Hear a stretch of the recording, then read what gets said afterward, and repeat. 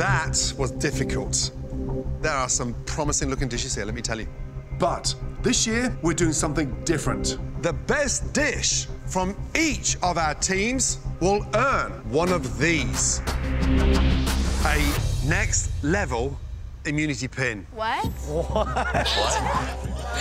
My jaw drops when I see this immunity pin. If you are ever nominated for elimination, you can turn your pin in and avoid the cook-off altogether. And trust me, these are worth their weight in gold. Understand? Yes. Richard, Nyesha, shall we start at the top floor? Let's do it. We'll start over here.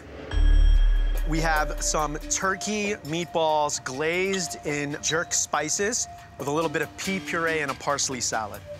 I'm a big meatball fan. This dish has got great potential, but it just didn't come together. Bit of a disaster. It's just not necessarily a top-level presentation. Next up here, we have a beef fillet with roasted mushrooms and a chimichurri sauce. It may be 2 minutes over, sort of mid-rare to medium, but it tastes good. It tastes really good. Next, we have a pan-roasted pork tenderloin with a pepper and sweet potato romesco. I love the sweet potato puree. Unfortunately, the pork is under-seasoned. Such a shame.